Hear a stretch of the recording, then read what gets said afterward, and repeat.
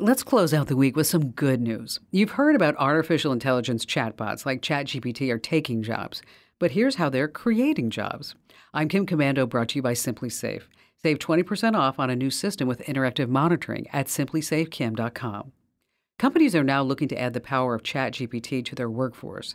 To do this, they're looking to actually hire real people, not AI, but people who are skilled in something called AI prompting, meaning that when a company uses an AI chatbot to interface one-on-one with customers, sometimes the chatbot doesn't come across as human. An AI prompter, also called an AI content assistant or prompt engineer, fine-tunes the chatbox to sound more friendly, more conversational, and, well, more human. And the pay? Around $100 an hour. With an 8-hour day, that's about $200,000 a year. Hey, be sure to get my free daily tech email newsletter. It's read by over 400,000 folks just like you. You can sign up right now at getkim.com. Join over 400,000 folks that get my free newsletters. You're going to love them. Commando.com/subscribe.